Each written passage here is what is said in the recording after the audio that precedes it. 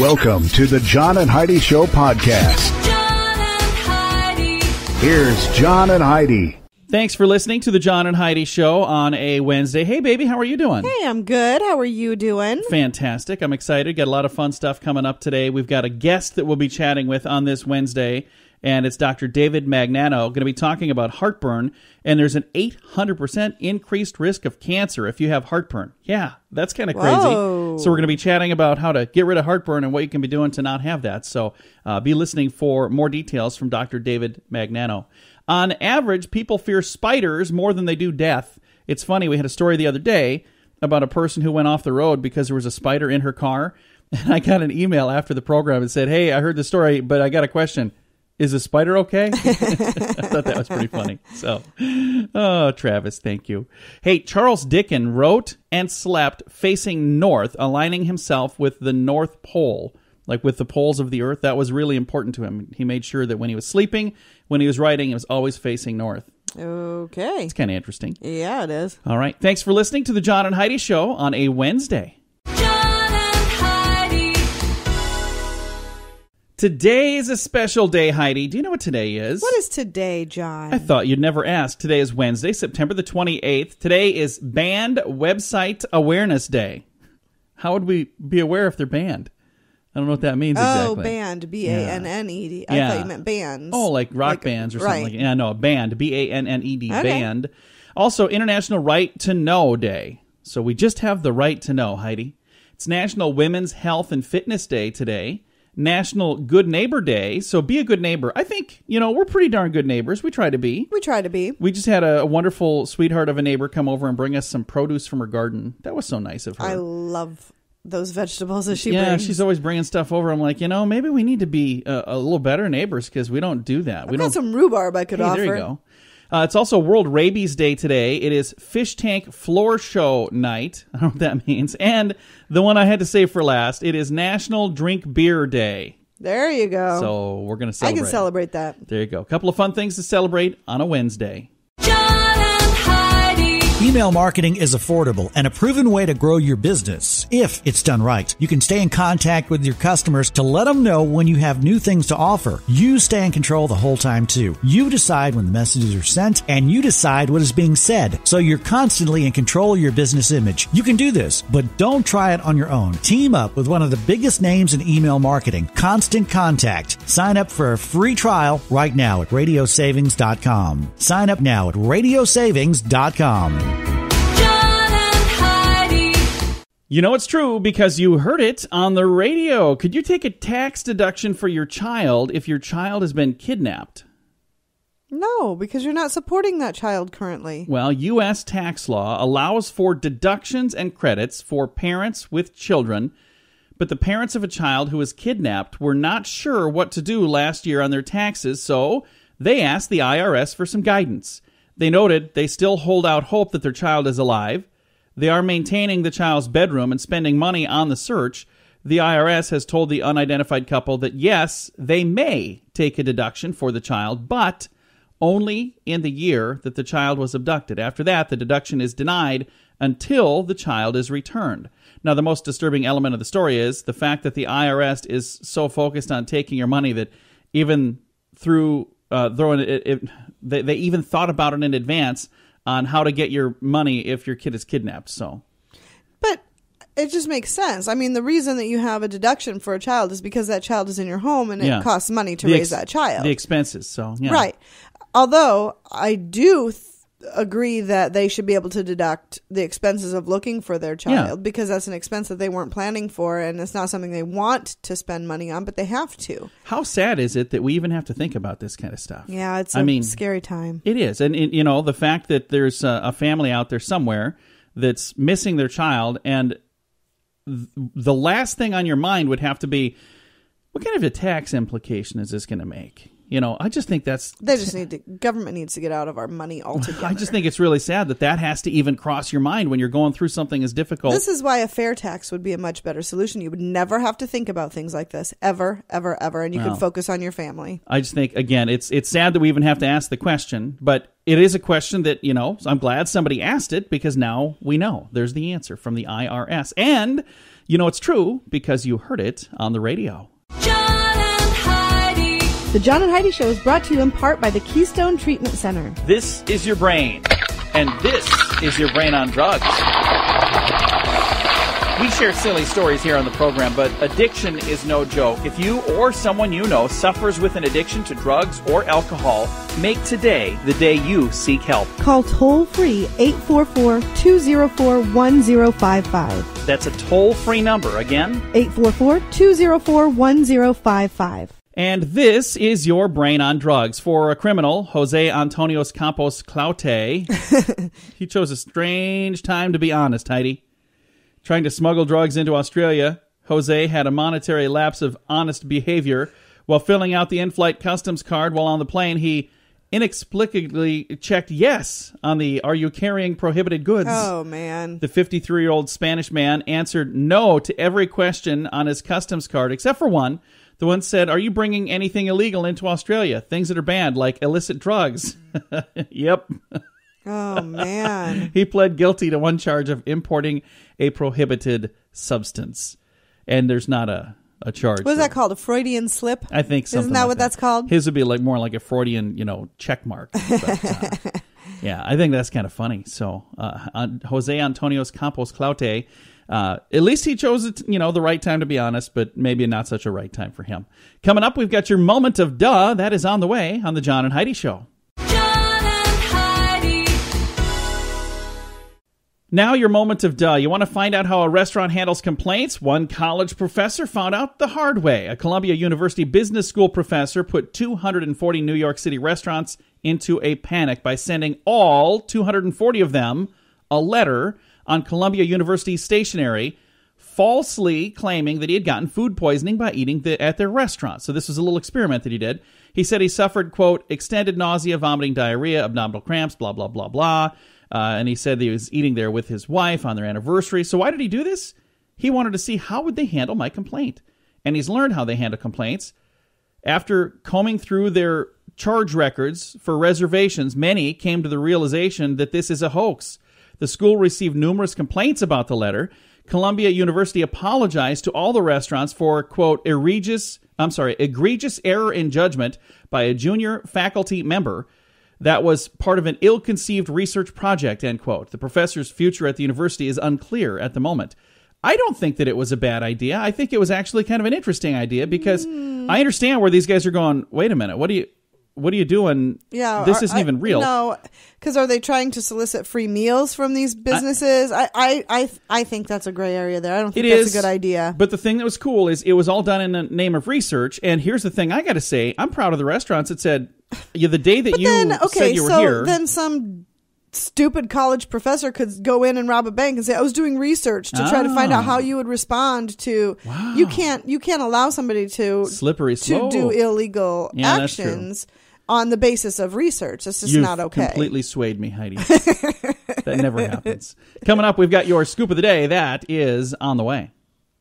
The Scoop of the Day is brought to you by Wells Blue Bunny. If you want delicious ice cream, be sure to look for the Blue Bunny. Sure to have your favorite flavors. Learn more at bluebunny.com. Now your scoop of the day. A new campaign by Feeding America and the dairy company Land O'Lakes may drastically reduce the amount of pictures of food you see on Instagram. According to Relevant Magazine, The Delete to Feed campaign wants you to turn your food posts into real meals for millions of Americans who are hungry every year. Instagram is full of food posts, they say, but millions of Americans go hungry each year. They say, let's delete hunger one photo at a time. The way it works is you connect your Instagram to a website and you choose food pictures and then delete them. For each deleted picture, Land O'Lakes will donate 11 meals to people in need. The goal is 2.75 million meals donated. I got to say this. Very rarely do I take photos of food, but I have friends that do. I'm not on Instagram. Yeah, I don't get that. But I it's one thing. Like I took a photo of a birthday cake. That's a different story. But just like a regular, here's what I'm eating tonight. I never understood that.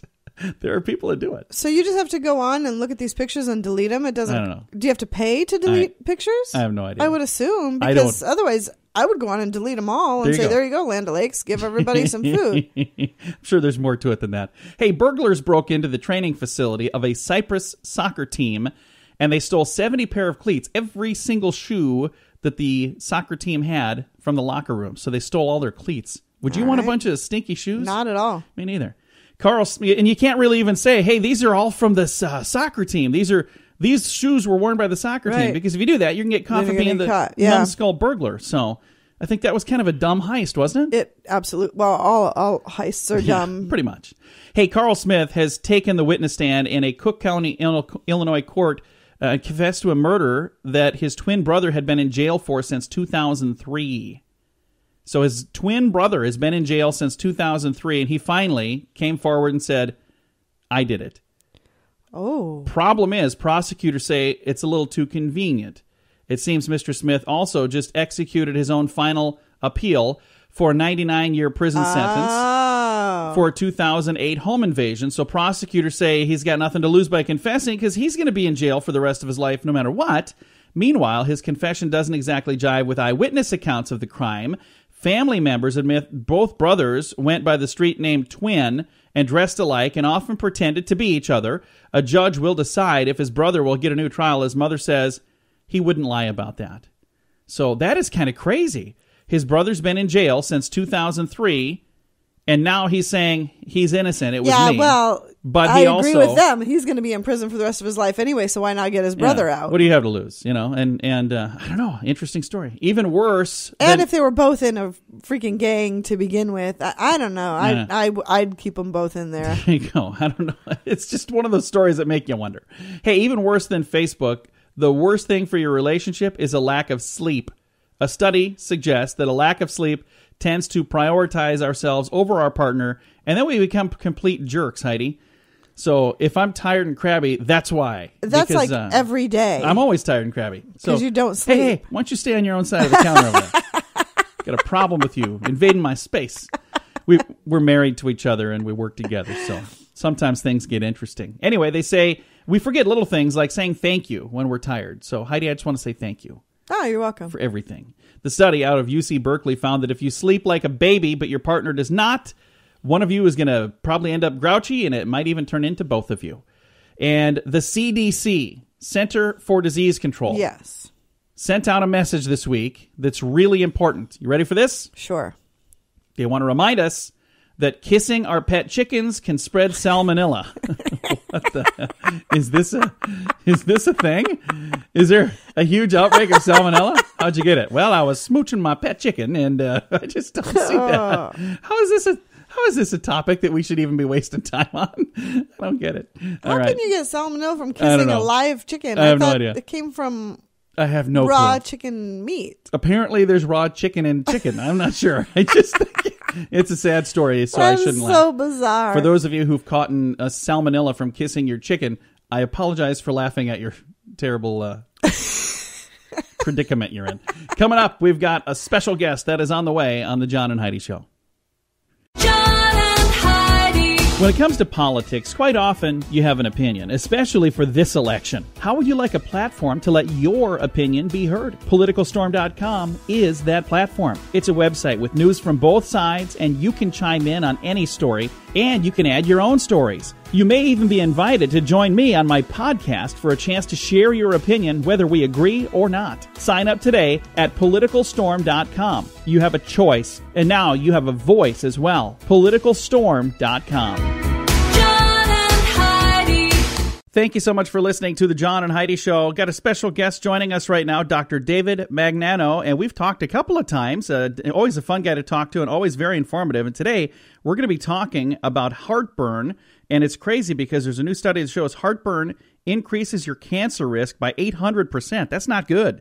First of all, let's say hello to Dr. David Magnano. How are you, sir? Good. Good morning to you. Well, good to have you on the program. Thank you so much for joining us. Now, this is a very concerning study because there are probably a lot of people listening right now that experience heartburn, and they're going, whoa, wait, what was this? 800%? That's kind of scary, isn't it? Yeah, it's a lot to be concerned about because the amount of heartburn that's being experienced by people, it's almost become like a normal thing. It's not normal at all. It certainly has become common, but it's not normal at all.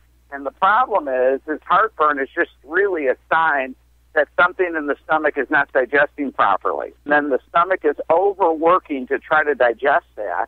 And one of the side effects of that dysfunction is an increased cause of cancer. So it's pretty alarming from that standpoint. So this is really a symptom of something else. Heartburn itself is really a symptom of a different problem. Exactly. Basically, when digestion occurs, it's really as simple as this. We put something into our stomach, and it should be broken down into little pieces of vitamins and nutrients and minerals and proteins that then feed the cells. Now, it goes through the intestines and all that, so it can be properly metabolized. But basically, that's the simplicity of digestion. And what happens when things are not broken down, the stomach continues to churn, it continues to generate acid, and this activity, this overworking of the stomach, this activity and increased acid, the side effect of that is actually heartburn.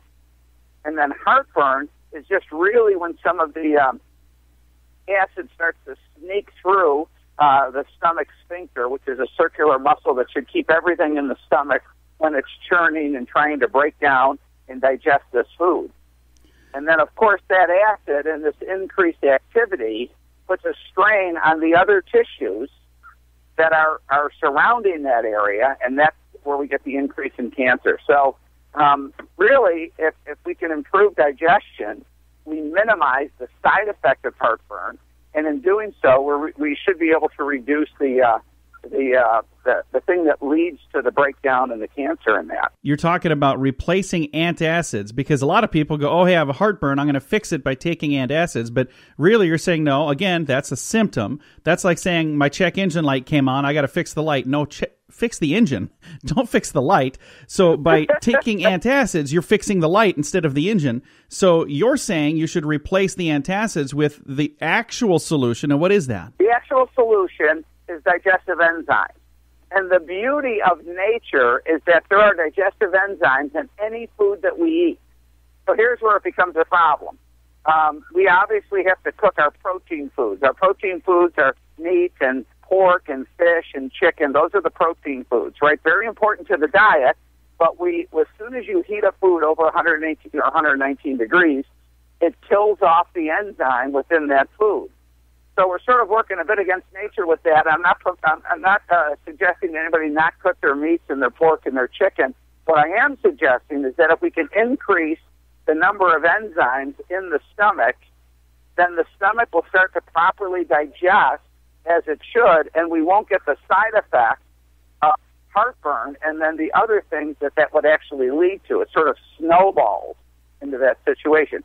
And you're totally correct. When you say, the engine light comes on, you change the bulb or you get rid of the bulb or something like that, and you never fix the engine, we know that we're going to have more trouble with that engine at some point if we ignore that.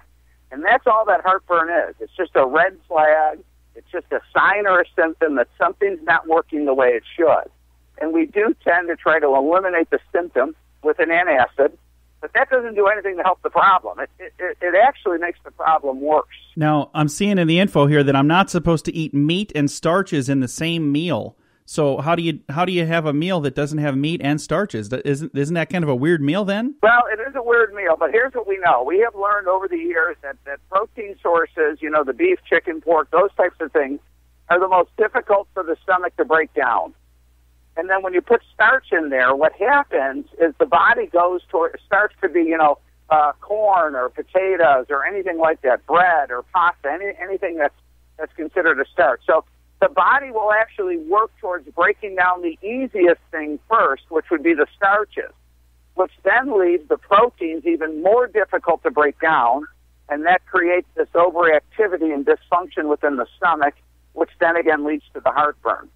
So there's a very simple solution for this. We have looked at this from a number of different angles, and we came up with really the simplest solution that doesn't really fight against the body. It actually works with the systems within the body, and it actually handles the situation in really, 8 or 9 cases out of 10 very easily. And what is that? solution is to put more digestive enzymes into the diet. So if we're going to cook our foods, which we are going to do that, right? We're going to cook our protein sources. Yes. There's two ways to increase digestive enzymes into the diet. First is to add as many raw fruits and vegetables as you can to your meal. So let's say you have a big steak. Rather than having a baked potato with it, which is going to make digestion worse, have a salad, have a little bowl of fruit, something that is not cooked, and in the process of not cooking, we're getting the benefits of those enzymes. Now, that's not always possible, so we, over the years, have used a great product. It's called Absorbaid. We get it from a company called Nature Sources, and it's basically ground up fruits and vegetables with a high potency of digestive enzymes. So it's all natural. It doesn't need to, conflict with anybody's normal health routine, whether they're on medication or not. It's basically ground up fruits and vegetables. So because of the busy lifestyle that a lot of our patients have, we just encourage them to take Absorbaid with their meals. And in doing so, we're putting a lot of digestive enzymes in. And in doing that, we're allowing the stomach to actually break down the food, which is its job, without all the side effects of the acid and the heartburn and all that stuff. And then the other problems that leads to when it's unchecked or unhandled. So this is kind of like eating the fruits and veggies, but it's doing it in a way where you're just getting it through this product instead of the actual fruits and veggies. Yeah, and I'm a real fan of just trying to, use your food as your medicine, but I'm also realistic. I'm not having raw fruits and vegetables with every one of my meals. My lifestyle just doesn't allow that to occur. But I'm definitely not punishing my digestive system or my stomach and causing a problem by not getting the enzymes in. So if I'm not getting the raw fruits and vegetables in with my meal, I'm taking Absorbaid. And Absorbaid, again, is just a natural source of digestive enzymes. It works with the body. Where do we find something like that? Is that at the grocery store? Where do you find Absorbaid? Oh, the best way, and I'll tell you, one of the things our patients love about working with this company called Nature Sources is you go on the website, which is www.naturesources.com, and that's with two S's in the center. You go on the website. There's also a 1-800 number. You can just request some free samples. You don't have to pay anything. They just send you out some samples. And the beauty of a good quality digestive enzyme, because we do a lot of health and wellness stuff in our office, and we're promoting different supplements like vitamin D and different things, but with a good quality digestive enzyme, within a meal or two or three, within a couple of days, you're going to notice that your digestive process is working better, even if you don't have symptoms. We take care of a lot of older patients. They feel very run down after they eat. That's just a sign their body's not able to break down the food. And, of course, when they avoid eating, and that leads to other problems. So we've added Absorbaid to many of the older patients' diets. But if you happen to have heartburn, and you stop the antacids and you start the digestive enzymes, within a couple of days, you'll start to see, I'm not saying it's going to be gone, but you'll start to see that it's actually working better. Nice. And, of course, if anybody's on prescription, antacids and drugs like that, they always have to check with their doctor and see how that goes. I'm not giving any medical advice from anybody that's under care of a doctor. But sure. To add the digestive enzymes to the meal, and 8 or 9 out of 10 cases, their heartburn goes away within a week. And I've got that website once again. It's naturesources.com. You said there's also a toll-free number you could call for free samples? Yes, and unfortunately, I'm not at my desk. I don't have the phone number in front of me. No, that's okay. I think I have it here. Here it is. It's in the info that you guys sent over. It's 1-800-827-7656. And I'll tell you what, I'll make it really easy. I'll put all of this on our Facebook page as well, facebook.com/John and Heidi Show. So we'll make it easy for you. Dr. Magnano, thank you so much for chatting with us. And again, it was absolutely shocking when I read the headline that shows heartburn increases cancer risk by 800%. And I thought, I want to chat with this guy about this because I know I've experienced heartburn, and I'll bet everybody listening knows at least somebody that has. So that's kind of a scary number, 800%. Yeah. Absolutely. And in healthcare, I've been in practice for a number of years. It's over 30 years. And in healthcare, we come across some simple things, whether it's changes in your lifestyle, whether it's, a supplement like Absorbaid. There's some simple things that fall into this category of being a no-brainer. And because of the food quality and the lifestyle and the diet choices that we are making, especially in this country, adding some digestive enzymes to their meal is very smart. And you can do that, once again, with raw fruits and vegetables, or you can do that with Absorbate. And we've had just great success with Absorbate over the years. Again, the website is naturesources.com. Dr. Magnano, thank you again. It's been a pleasure to chat. Oh, thanks for having me. I enjoyed talking with you. And I'm sure we'll chat again. Anytime there's something, when I read a headline like that, I'll certainly be reaching out again to get some more information. It's kind of scary stuff. Again, Dr. David Magnano has been our guest today. I've got a link to all of the info if you'd like to get some more information. I've got a link to all of that and the phone number and everything at facebook.com/John and Heidi Show. John and Heidi. This is the world's first and only 7-time lottery game grand prize winner. Since I endorsed Lottolicious, I have won something every single draw. When you join, you'll be giving them the set of numbers that you want them to play, and that's what they will play for you. You don't have to worry about running to the store to buy your tickets. They take care of all that. So if you're looking for the best way to play the lottery, go to RadioLottoPool.com and join today. Again, that's RadioLottoPool.com. John and Heidi. Fun fact for you, Heidi. What's that, John? Ketchup originated in China. I would have never guessed that. Really? Yeah. I can't think of a single thing from a Chinese restaurant that I would put ketchup on. Can you? Would you No. put ketchup on rice? That doesn't No. sound good. I know So, people I who don't know. probably would, Yeah. but I would not. Fun no. fact for you, Heidi. What's that, John? There are 691 drinking fountains in the Pentagon. It's a lot Wow. of drinking fountains. Fun fact for you, Heidi. What's that, John? In 1984, San Diego Padre Steve Garvey became the first baseman to finish the season with a perfect fielding average. So there you go. Okay. Fun fact for you, Heidi. What's that, John? The peak season for raspberry production is July through September. I like raspberries. So we're wrapping up our raspberry season now. And our final fun fact for you, Heidi. What's that, John? Caterpillars. You know those little dudes that Yeah. turn into butterflies?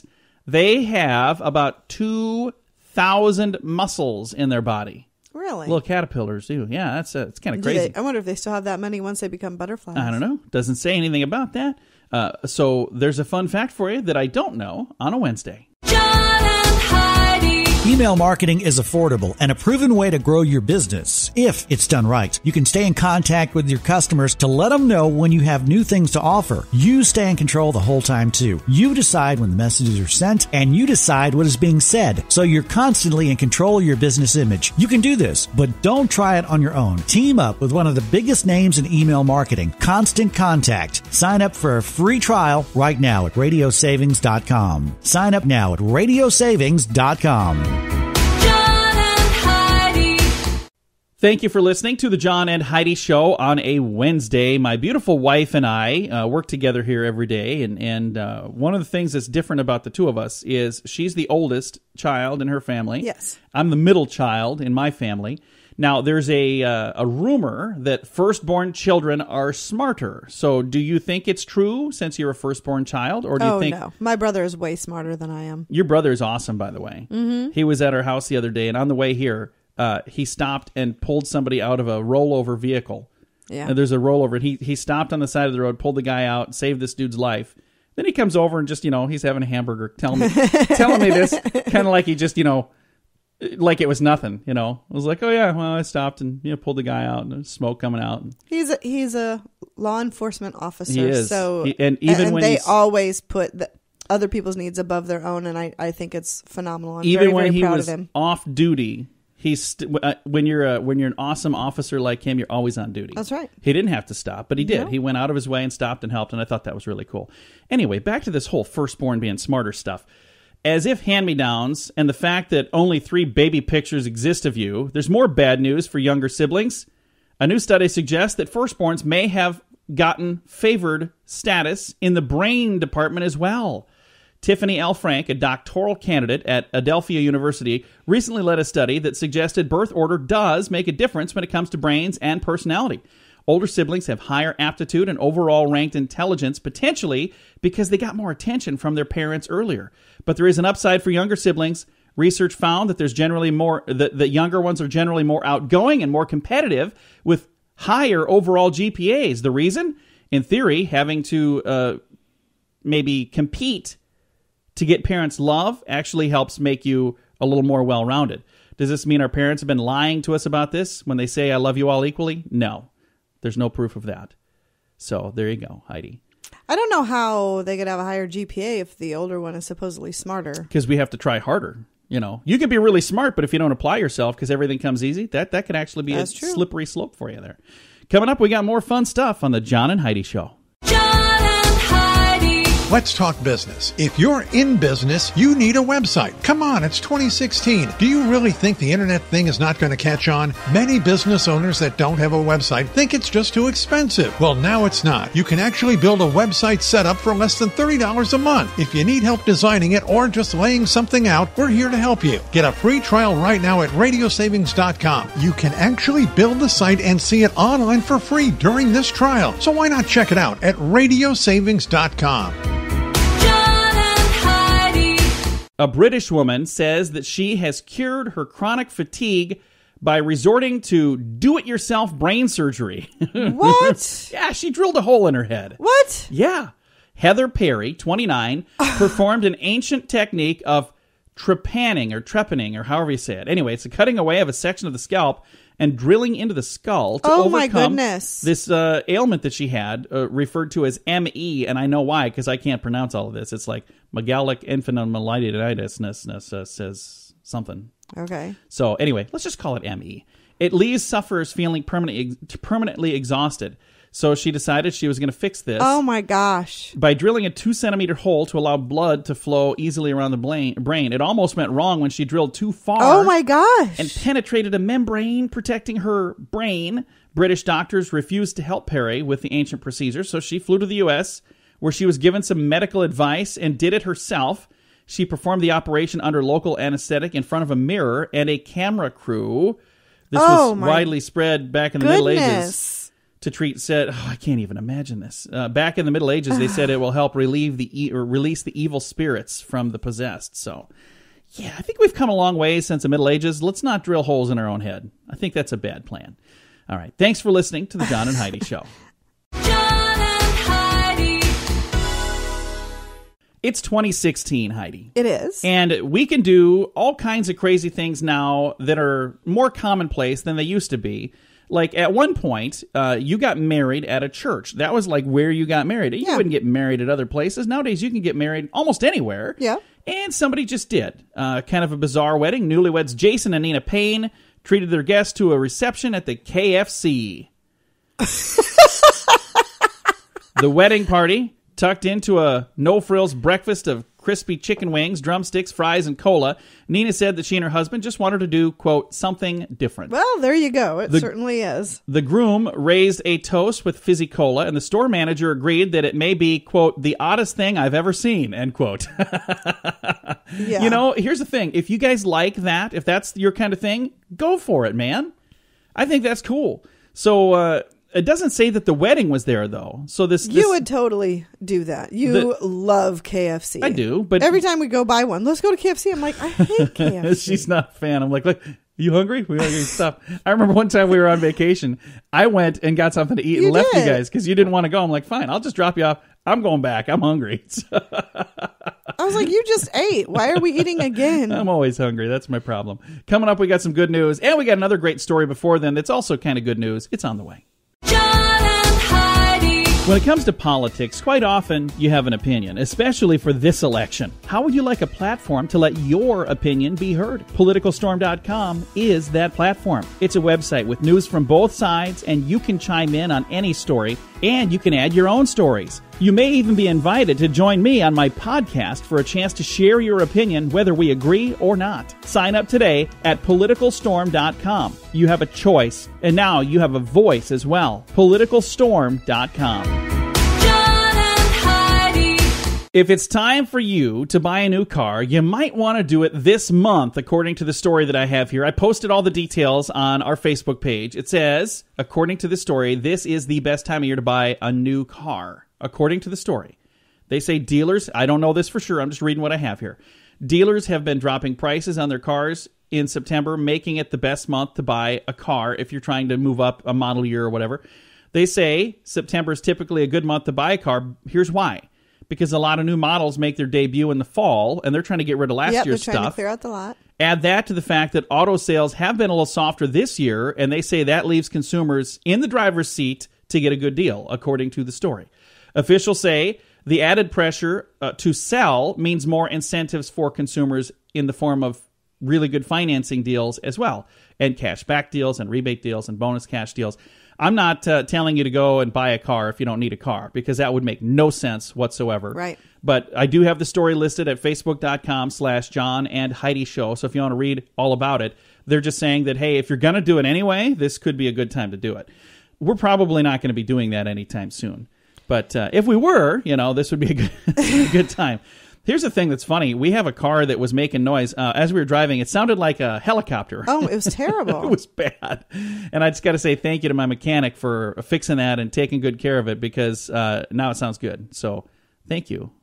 My mechanic is a good guy. Now I don't sound like I'm driving down the road in a helicopter anymore. Thanks, Wally. All right, coming up, we've got some good news. That is on the way, and we're going to wrap things up around here with some chat about coupons. Back in the news, and it's good news about coupons. Stick around. John and Heidi. This portion of the John and Heidi Show is brought to you by the John and Heidi Show. That sounds kind of funny, but it's true. Go to your local radio station and ask them to start carrying the John and Heidi Show. Here's the best part. They can carry the show for free. They play a couple commercials, but it doesn't cost them anything every month. So if you know a radio station that could use a little bit of help, send them our way. Send them to johnandheidishow.com. Again, johnandheidishow.com. We would love to do a radio program in your community. Then you could listen to the podcast and listen to us on the radio. John and Heidi. We always try to wrap things up around here with some good news, and I think this is pretty good news. It says clipping coupons, for most of us, is a way to put money back into our own pockets, right, Heidi? Sure. But for one Virginia woman, she is using extreme couponing tactics for the greater good, not just for her, but she's buying groceries on the cheap, and she's feeding the homeless. That's awesome. Yeah, that's awesome. According to Today.com, Lauren Puryear rounds up Sunday circular coupons. She finds coupons online. She enlists the help of friends and family to scour for deals. And then she and fellow volunteers hit the stores before work, after work, during lunch breaks, whenever they can get around to doing the shopping. And it says there are cap limits on certain promotions, so they might have to make 5 trips to get everything they want to get. But once the stockpile of ingredients is ready, they turn out tasty, healthy meals for a local homeless population. They set up tables and serve dishes right on the street to any unsheltered people in need of food. Often anywhere from 100 people to 500 people at a time. Wow. How crazy is that? That's awesome. And, they're utilizing what they refer to as extreme couponing to help make this possible. Without that, they wouldn't be able to afford it. So there was a show that we saw on Yeah, TV. I don't remember what it where was. these people did couponing. It was and a then contest. You would go in their basement and they had a warehouse. Yeah. I was like, tune in next week when I'm on Hoarders. Those things should also be donated. I mean, if you're getting it for nothing, I mean, they run all of these coupons through and their bill's like 12 cents or something ridiculous like that. You don't need 40 tubes of toothpaste. Donate those. Well, and the thing is that is what they refer to as extreme couponing. I've never been into that. I feel bad if I have 2 coupons. I get up there, I'm like, I think I got some coupons in here somewhere. I got some coupons. Can I get a nickel off this ramen noodles with my coupons? See, my coupons are never that good. I never walk away with. Teach me what you know, people. No, I I don't think I want to know, because I don't need more stuff than I already have. Oh, I just don't. I don't have the time to do all that. No. Hey, if you'd like to know more about these folks that are putting extreme couponing to good use, I've got the story at facebook.com/John and Heidi Show. Time to say goodbye, Heidi. Goodbye, Heidi. Goodbye, everybody. Have a great day. Thank you for listening to the John and Heidi Show on a Wednesday.